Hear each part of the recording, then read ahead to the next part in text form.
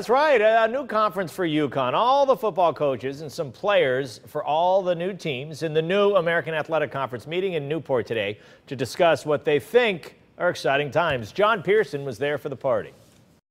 There were lots of first-time hellos and handshakes. Actually, I just introduced myself from a guy from UConn. Well, they're good at basketball, and they have really cool uniforms, and their coach been coaching for a long time. That's what I know about UConn. The league is reinventing itself. Even the record books will start from scratch. The changes start this year and continue next season.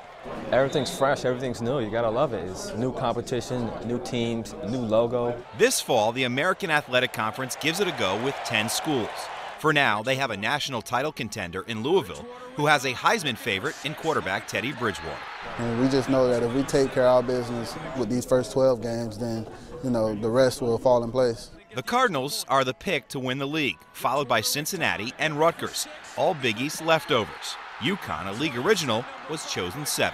I think it'll be a big year for us offensively and take some pressure off that defense. What we're anxious to see is the players that need to step up, step up. From the Big East to the AAC, it's going to take some getting used to, but the league has some big-name coaches to rally around. Guys like Tommy Tuberville, June Jones, George O'Leary, and of course, Paul Pasqualoni. And the way the veteran coaches see it, this league will survive despite the changes. We have some teams that have been there, done it before. We can play with anybody, but I've played against all those teams, coached against them. There's not a lot of difference in the talent. You just got to be consistent. The long-term future here, I think, is pretty bright.